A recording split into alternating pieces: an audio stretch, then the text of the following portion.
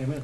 All right, now in 1 Corinthians chapter 11, I'm going to be focusing on the first half of this chapter that we read on, basically regarding the length of our hair. Now, a lot of people this day will think that, like, God doesn't care what you look like. God doesn't care about your hair. God doesn't care about all this other stuff. He only cares about your heart. And this is just false. Okay, keep your finger if you want to there in 1 Corinthians 11. We're going to be coming right back to this. But we're going to be turning to Matthew chapter 23. Because in Matthew 23, we get a little bit of understanding here and kind of where people come up with this idea. Now look, the heart is way more important than what's on the outside. No doubt about that. What is on the inside of our heart is the most important. We need to work on that first. Okay, that is where the priority is. But it doesn't mean that God doesn't care at all about the outside and how the outside looks. He cares about both. The priority goes to the heart and what's on the inside. Yes, absolutely. But he also cares about the outward appearance. Now, we saw here already this first half of the chapter is dealing about the length of our hair. If God didn't care about it, it wouldn't be in the Bible. Okay, and that's the bottom line. But look, if you would, at Matthew chapter 23, I'm going to read from you in verse 25. This was Jesus Christ. He was rebuking the Pharisees. And see, people often call fundamental Baptists, they'll say, oh, you're Pharisees, you're legalistic, you believe in all these rules and all the commandments of God. Well, look, I believe in what the Bible says. The Bible has a lot of commandments in it. And just because we're saved by grace, we're not saved through the law, doesn't mean that we just disobey the law and just have nothing to do with it. God still expects us to follow his rules and his laws. Now, look, if we're in Matthew 23, look at verse 25. Jesus was rebuking the Pharisees. He says, woe unto you, scribes and Pharisees, hypocrites, for ye may clean the outside of the cup and of the platter, but within they are full of extortion and excess. Thou blind Pharisee, cleanse first that which is within the cup and platter, that the outside of them may be clean also. Woe unto you, scribes and Pharisees, hypocrites! For ye are like unto whited sepulchres, which indeed appear beautiful outward, but are within full of dead men's bones, and of all uncleanness. Even so ye also outwardly appear righteous unto men, but within are full of hypocrisy and iniquity. People will turn to that in Matthew and say that, oh, see, it doesn't matter what's on the outside, it's on the inside. But that's not what Jesus is rebuking. He's rebuking these Pharisees for being hypocrites. See, what the Pharisees were, is they like to make a big show about how holy they were. Oh, look at me, look at how good I am. They would stand and, give these long prayers, and they liked the uppermost rooms at the feasts and had an admiration of men. They liked people going up to saying, oh, Rabbi, Rabbi, and coming to them with their problems. And they were in this position, they were lifted up in their hearts, and they would look on the outside. See, they'd wear the right clothes, right? They'd look sharp. They'd look like they're godly people, that they're serving the Lord. But he says inside they're full of dead men's bones, because these guys, these Pharisees, were false prophets. They were false teachers. They were teaching for the praise of men. They were teaching for money, for filthy lucre's sake. They just wanted to get paid, so they would say things that people like to hear, and would just bring more money into their coffers. But what Jesus was rebuking was their hypocrisy. See, if you're going to look like you're doing the work on the outside, you better be doing it. You better be doing it on the inside and serving God with your heart, not just putting on a show. See, it'd be easy for me as a pastor to just kind of put on a show and just kind of blow off my mouth and use, oh, amen, and use all the spiritual talk and just give lip service to God's word. But then every other day of the week, just live in sin and do everything else. That would be a total hypocrite. That would be, there's no way that any of us should be doing that. But definitely not the pastor, definitely not the preacher. We are supposed to have integrity and cleanse first. And that's why he said in verse 26, he says, thou blind Pharisee, cleanse first that which is within the cup and platter. First cleanse your heart. First get your heart right with God. That's where the priority is. That's what we need to focus on first. But notice he doesn't just stop there and say only get the inside clean. He says that the outside of them may be clean also. He wants you to get your heart right first. Get the inside clean first. Hey, and then get the outside clean too. Because it's not that that's unimportant, it's just less important. It's just not nearly as important as the heart. But he's not just saying disregard everything on the outside. The way we present ourselves, the way we look, the way we talk, the way, you know, all the aspects of our life are important to God. And you ought to try to make sure that we're doing what's right in God's eyes, not just in man's eyes. And God's going to see our heart and know what we're trying to do.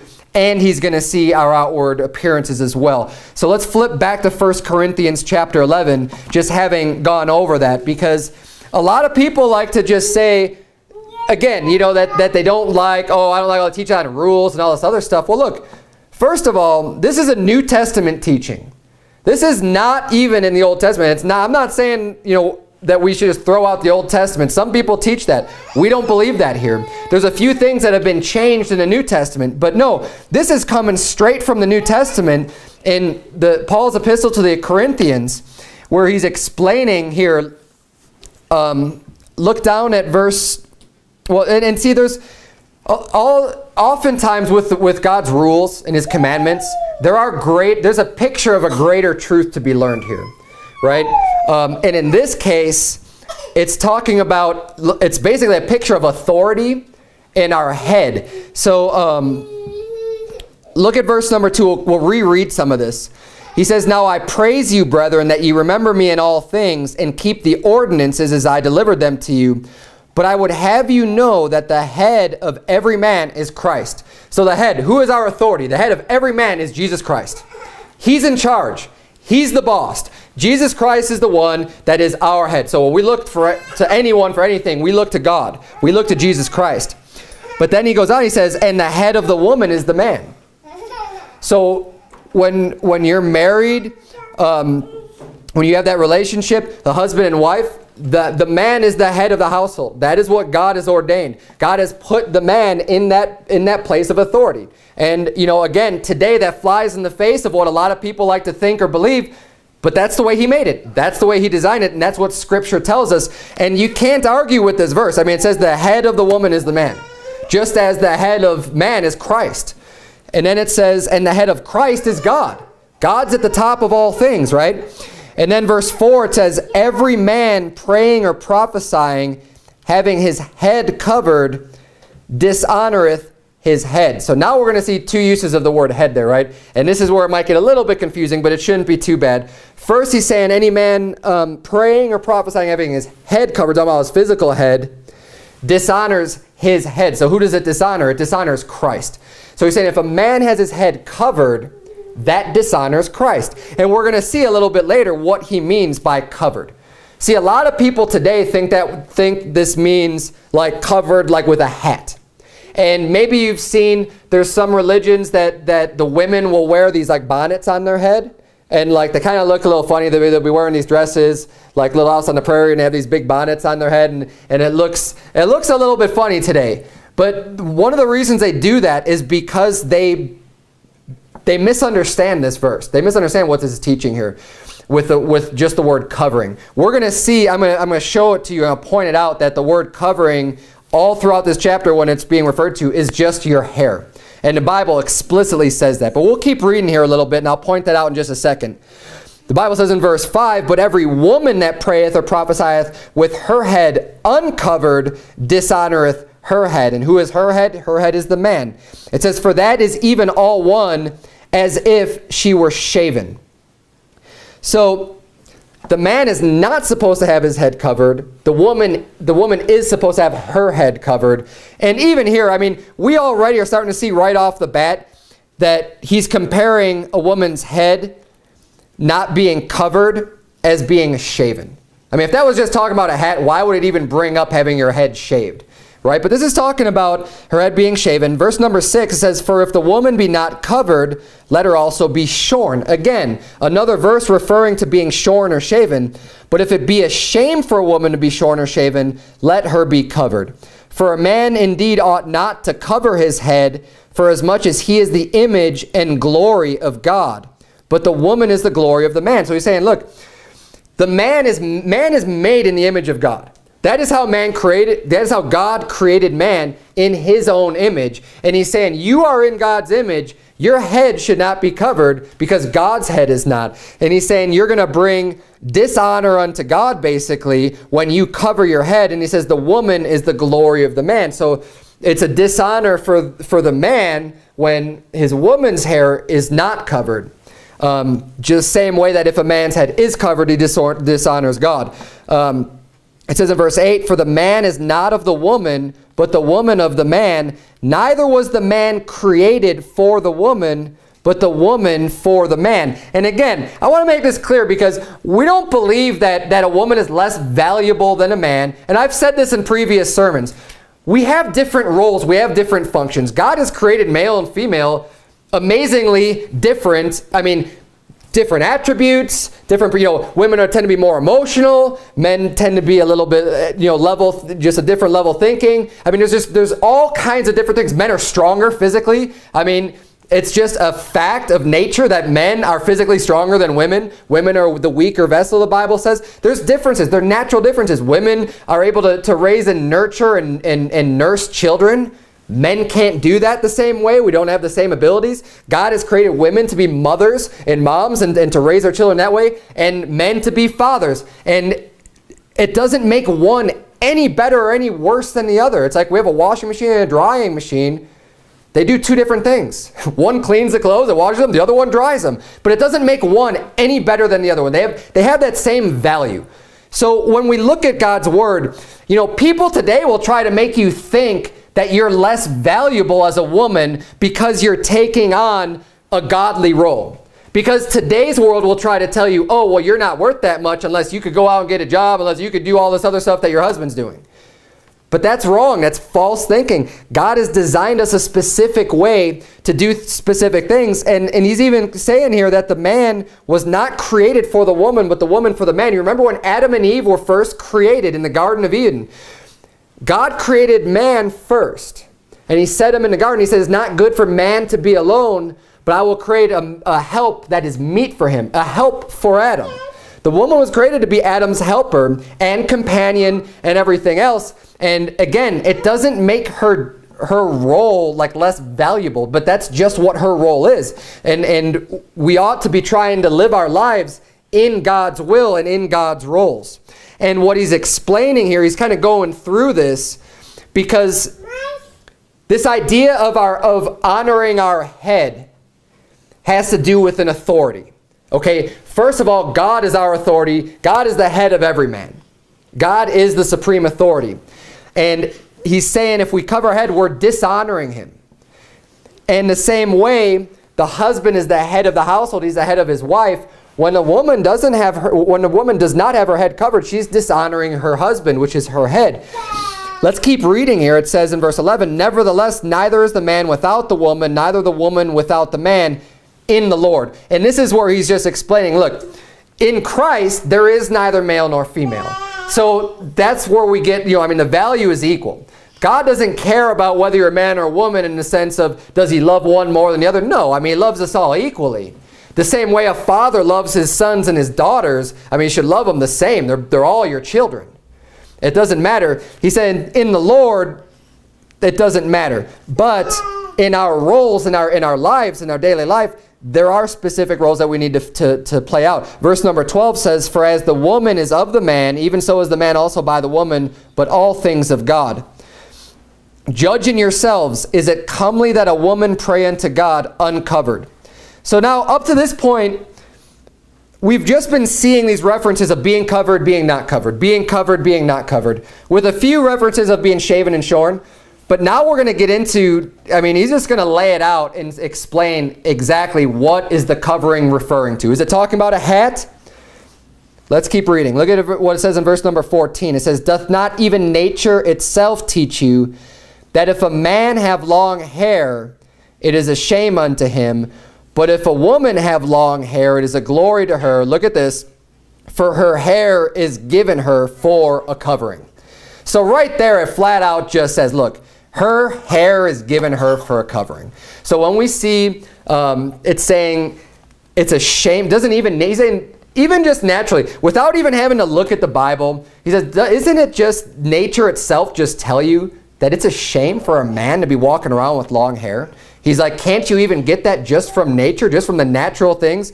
You know, I mean, women look a certain way and men look a certain way. And it's natural for women to have long hair. And you look at someone, if you look at someone from behind and you just see someone walking down the street and all you can see is that they just have this really long hair, your first thought's going to be like, that's a woman. I mean, that's anybody, any normal person is going to think that's a woman. And the flip side, if you just see someone walking down the street and all you can see is like the back of my head, you see this short hair, you're going to think that's a man. Why wouldn't you? I mean, these days we got everything backwards, though. I mean, now it's like you can't even tell. Is that a woman? Is that a man? Sometimes you could be facing forward. You don't even know if it's a woman or a man. And I'll tell you what, that's a shame. It truly is a shame. God created us different. He wants us to be different. He doesn't want to have this unisex, unigender person. He wants women to be women. He wants men to be men and to look like such. It's a shame for a man to have long hair. Now, thankfully, you know, look, this is not a problem that we have in our church. And again, this is probably more of a minor thing. However, God devotes half of a chapter of the Bible to this subject, which is why I'm even going over it, because it's important to kind of understand some of these doctrines. It's important to know that you know, certain things are a sin, and this is something that should be easily taken care of by people anyways. I mean, you should be able to just look at this. And I knew a guy too once that had long hair. He got saved. He started going to church. He had seen this passage, or he heard it preached. Next thing you know, the guy's got a haircut. No big deal, right? A lot of people just don't even know. Once you hear about it, once you see it, that should settle. You should just be like, okay, well, that's what the Bible says, and that's what I'm going to do. But I wanted to hit this first. Now, if you think about this, you know, this chapter is more than just your physical hair, because it's talking about honoring your head, right? And it keeps on bringing up God being our head and the authority structure. Now, it's no surprise at all. I don't believe it's any coincidence. You think about rock music these days, right? Rock and roll, going all the way back to the 50s, 60s, or whatever, even early time. Rock and roll has always been the music of rebellion. Has it not? I mean, you think about young teenagers. They're rebelling against authority, rebelling against their parents, rebelling against everything. It's all brought up through rock music. And what are rock musicians famous for? The men having that long hair, right? I mean, don't they all? They're playing their guitars and they've got this long hair flowing. It's a symbol of rebellion. They're dishonoring their head. Now, I mean, our hair, it shouldn't be that big of a deal. Like, I don't care what kind of hairstyle I have. It really doesn't mean much of anything to me. I just want to do it, it's just like, God said to keep it short, so I just shave it down short. Now, I'm not going to get into, like, every last little detail, say, well, is this right, is this right? Because it doesn't matter. It's, if you're a man, you should have short hair. If you're a woman, you have long hair. But likewise, I wanted to hit this point real quick because I'm getting ahead of myself here. You think about the rock and roll music promotes rebellion against all kinds of godly authority. Now, I don't care about rebellion against authority that is not of God. Like people just trying to exert authority over you, even though they don't really have that authority. Like the government these days are trying to creep into every single last bit of your life. And they really don't have that authority given to them from God to tell you what you can eat and what you can wear and all this other stuff. Look, that is not their job. So if you rebel against that authority, I don't have a problem with that. But when you start rebelling, like children rebelling against their parents, God has put the parents in charge of that household and in charge of those children. That is ungodly for children to be rebelling against their parents. Yet, I think of a lot of songs that I used to listen to growing up that teach kids basically just don't listen to your parents, rebel against your parents. And again, it's coming from people that have long hair because they just have this natural, it's coming, their rebellion against God is coming out in their outward appearance. See, they need to cleanse first that which is inside and then go get a haircut. But you can see what's evidence inside their heart by what's outside on their body. And at the same time, you also find that the majority of women that are disrespectful towards their husbands and that they don't, they're real bossy and everything else, they always tend to have these really short haircuts. And you might think, you might not have ever thought about that before, but you start thinking about it, it's true. And a lot of that has to do, it's a symptom, it's an outward symptom of their heart. It's an outward symptom of that rebellious nature of dishonoring their head, because the woman's head is their husband. That is who God ordained. That's who they're disrespecting, and that's who they're being rebellious against. The same way that men, they're being rebellious against God when they're walking around with their long hair. And that, again, it's something that's an outward manifestation of what's inside their heart already in the vast majority of cases, that people have a rebellious heart, and it's just shown on the outside in their hair. Now, we ought to be respectful to all of God's given authorities in our life, no matter what that be. And this is such an easy thing to follow. Like, it's kind of funny because people will get the most upset over sermons like this, when it's such an easy thing to deal with. We were kind of talking about this out soul winning today. We preach and we believe that again, men should be like men and women should be like women, which means we believe that women should dress like women and men should dress like men. Women should wear skirts and dresses. It's not for men to wear skirts and dresses, right? Men go out and they wear pants and they go out to work and they do these things. It's God's given roles for us, yet these are the things that get people the most irritated. And it's kind of uncanny because with certain family members and friends, we've experienced a really hard time over some of these issues. And you think, what does that even have to do with them anyways? We're not out like telling all of our family and all of our friends saying, you need to do this and you need to dress this way.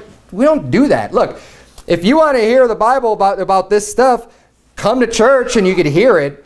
And if you want to talk about it, we'd love to talk about it. But we're not out there just cramming it down your throat. Yet they still don't like to even see the fact or just know that, yeah, well, if you're going to buy clothing for my girls, they're going to wear dresses and skirts. I mean, that's what they wear. They're little girls. Or my wife the same way. And they, it's something that just kind of just sticks in them. And I don't even know why. It's like, who cares? If that's how we want to do it, what's the big deal? Yet people get so offended in these little things. And it's such a little thing. Like, what's the big deal? I mean, women have been wearing dresses for thousands of years. Who cares if that's how we, if that's how we decide to raise our children? I don't understand it. And it's the same thing with your hair. It's like, look, is it really that big of a deal to you, man, that has some long hair that you've been growing for 10 years, to just get it cut off? I mean, is it really going to impact your life so tremendously to have this hair just cut off? I mean, look, Samson was a one-time thing, all right? Don't tell me that you're getting all of your strength from your hair. You can chop it off and you'll be just fine. And the same thing with women. I mean, is it really that big of a deal just to let it grow out? I mean, if God is already saying here, it's a glory for you to have long hair, that this will honor your head, that you're doing right by doing this, just let it grow long. It's really such a minor thing. And, it's not something that we should even need to focus on very much in our lives. It's something, hey, if you're a man, get the haircut, you're done. You don't have to think about that ever again. There's one thing you just got checked off your list of getting right with God. That's one of the easiest things you can do. There's so many other things that are way harder. Hey man, when we come across these easy things, let's just get that taken care of and get that out of the way, so we could focus more on the things that do matter more and the things that are more important. See, this is a sermon that and again, I mean, nobody in the service has this problem tonight, but we should still understand what we're learning about this and just what the Bible teaches about this. The Bible tells us that even nature itself tells us that if a man has long hair, it's a shame unto him. And which tells me that it's unnatural for a man to have long hair. It's naturally a shame. Men should be embarrassed if you have long hair. There's only a few places where the Bible mentions like natural things or being things of nature that you can just tell from nature. There's only a few places the Bible mentions that. And one of the places in Romans chapter 1. And I would not want to be anywhere near associated with what this mentions in Romans chapter 1. If I were a man saying, the Bible saying that nature teaches you that's a shame for a man to have long hair. Look at what the Bible also refers to as far as things just being natural. In Romans 1:26, I'll just read this for you. The Bible says, "For this cause God gave them up unto vile affections, For even their women did change the natural use into that which is against nature. And likewise also the men, leaving the natural use of the woman, burned in their lust one toward another, men with men, working that which is unseemly, and receiving in themselves that recompense of their error, which was meat. The Bible's talking about homosexuals. I'm talking about queers just being completely against nature. And it is. And don't be deceived by this homosexual community trying to tell you that, oh no, this is how I was born and this has always been me. That's the way God made me. No, it's not. This is a choice that people make. It's going against nature. That desire for a man to be with another man, that is against nature. That is not the way that God designed you. Women being with other women, that is not the way that God designed you. He designed you with natural instincts to be with the opposite gender. And that's why it's revolting and disgusting to even read some of these verses, to even think about that, to think about men with men burning their lust one towards another. It's disgusting, and it ought to turn your stomach to even think about that. Yet today, society is trying to tell you that everything's just fine. Hey, no, this is normal. Hey, no, you need to accept this. No, we don't. The Bible says that they need to be put to death. The Bible puts the death penalty on homosexuality. Yeah, you heard me right, the death penalty. The Bible says they should be stoned with stones. The same thing with adultery, the same thing with kidnapping, the same thing with murder. All of these sins, the Bible says, no, they should be put to death. But we have a really relaxed system of justice today that isn't doing justice. It's doing injustice by taking these pedophiles, these perverts, and just turning them back out on the street after a few years and saying, oh, well, you have to register where you live. Yeah, because that's going to stop them from defiling some more children. They need to be put down like a dirty dog, like a bad dog that just needs to be put down. These stinking perverts and pedophiles that go out and defile children and ruin their lives for the rest of their lives because of their perversion in their head. They're sick and they're twisted. And that's what the Bible teaches.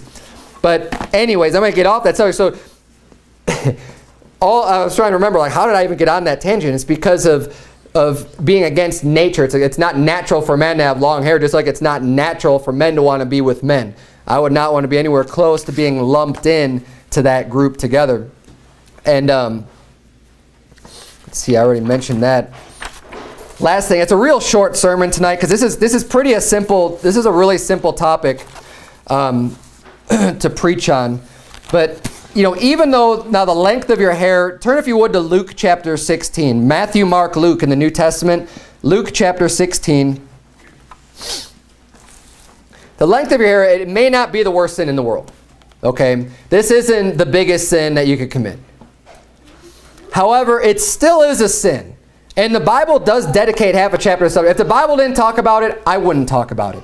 But it's written right here. It's in plain English. It's showing us, hey, look, God does care about this thing. As I mentioned in the beginning of the sermon, if God didn't care, it wouldn't be here. Amen. But he does care about it. It is here. And I'm going to preach about it because it's the truth and it's what it says. And, you know, this is the type of sermon, you know, I'm glad that there's no one here just to get offended, because I would never want, when I preach any sermon, and take this to heart too, remember this for future sermons when you come back.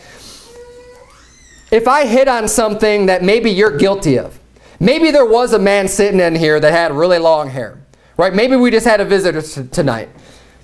I'm not going to change what I'm preaching on this subject because he walks in. Now, I don't want this person to get offended. But if he gets offended, it's not me. It's God's truth that's going to offend him. I want him to get right with God. I would want him to be able to humble himself and to be able to accept and hear and say, you know what, this is what the Bible says, instead of being rebellious. Now, anytime we come across things, and this might be easy for all of us to receive because it's like, well, we're all doing fine on this subject.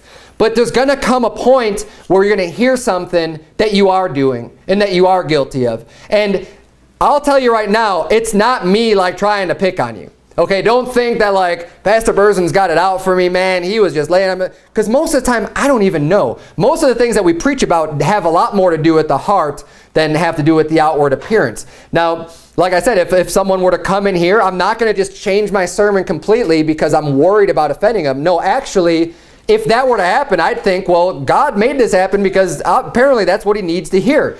The whole goal of preaching on a sin isn't to disparage you. It's not to bring you down. It's not to say, oh, you're so wicked and you're so bad and you ought to be ashamed and that's it. No, the goal is to help you to change. So you could realize this and say, no, actually, this is important.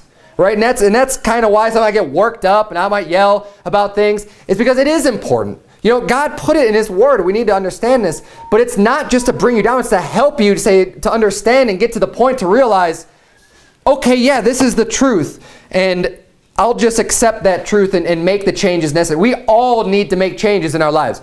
We're all sinners. None of us is perfect. So we need to be able to identify the sins in our lives. Now, if I had a sin and I didn't even know it was a sin, I would really hope that someone would come and tell me and say, hey, you know what, brother?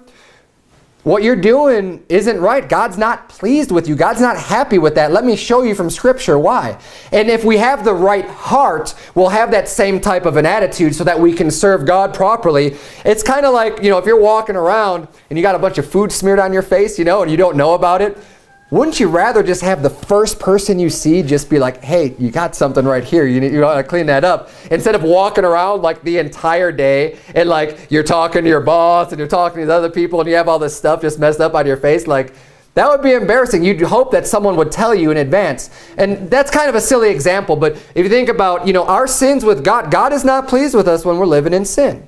God does not want us, you know, we're not going to be blessed. He's not going to be happy with us. So I would hope that someone would be able to say, especially if I'm ignorant of it, I don't know that this is a sin. I mean, if someone were to hear this and say, well, I didn't even know that that was a sin.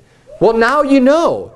And now you can do something about it to get right with God. And that is the whole purpose of all of the vast majority of the sermons that I preach.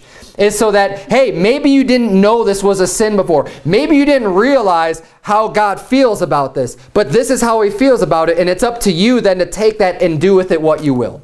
You know, it's up to you to have the type of heart that's receptive to the message to be able to say, okay, you know what? I can see what Pastor Berzins was saying. I can see that in the Bible. I can see that makes sense. Now, if I say something and it's contradicting the Bible, don't listen to me. I'll say that first. Hey, if you can see something here and the Bible saying, you know what? No, this is the Bible saying something different.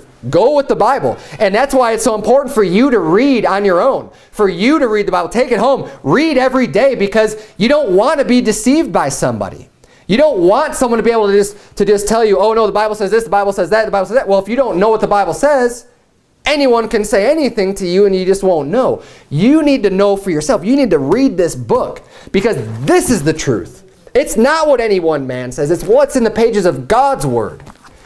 So I urge you to know it for yourself. But that's also why I'm going to turn to a lot of Scripture to prove what I'm saying. And hopefully I can do that with everything that I preach, that you can see the Scripture behind what I'm teaching and what we believe. Because it's coming from God's Word. I'm really trying hard not to just preach my own opinion.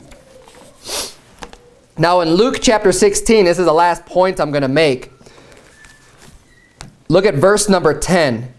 And we're going to apply this verse to what we're preaching about tonight. Luke 16 verse 10, it says, "He that is faithful in that which is least is faithful also in much. And he that is unjust in the least is unjust also in much. If therefore ye have not been faithful in the unrighteous mammon," mammon just means money, "who will commit to your trust the true riches? And if ye have not been faithful in that which is another man's, who shall give you that which is your own?" There's a great truth to be learned here. He's saying, look, if you just have like the little things, like taking care of your own money, like if you can't even handle that, then who's going to give you like really great riches to take care of, right? If you've proven yourself unworthy to even fix the smallest things, to even take care of or be responsible for the little things, why is anybody going to entrust you to do something bigger, to be something greater? What we're preaching about tonight, I mean, the length of your hair, that is a little thing. That is so easy to fix. I bet I mean, that's just something you just go snip, snip, snip, or not snip, snip, you know, one way or the other, right? It's an easy fix. But if God sees you and you just be like, no, I don't want to cut my hair, or no, I want to let my hair grow, whatever it is, God's going to see that and be like, okay, that's a little thing.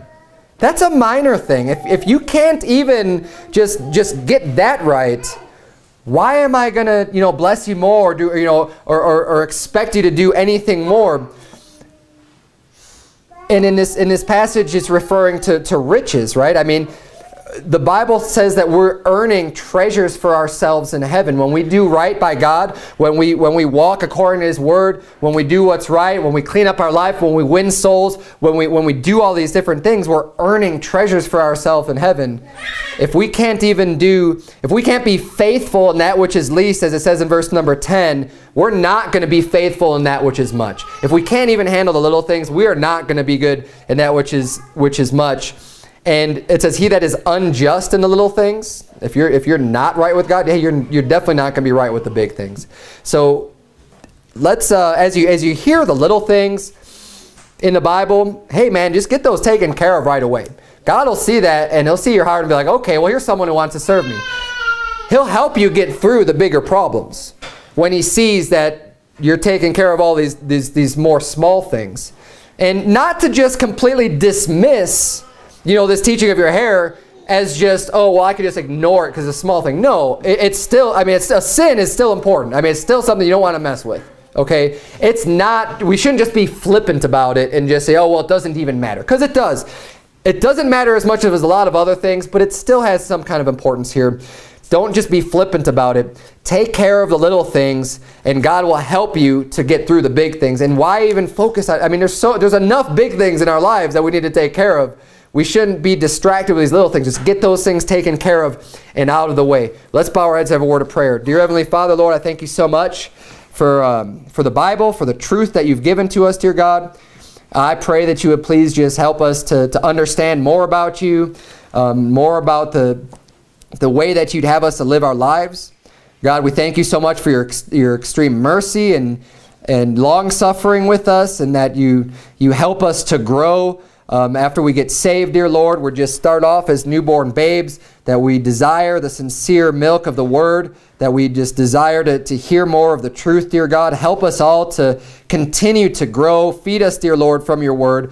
Help us to know the Bible. Help us to make the time that's necessary to read on our own, so that we wouldn't be deceived by other people and other people's teachings, dear Lord, but that we could know exactly what you would have for us to know in our lives. And it's in Jesus' name we pray. Amen. Amen.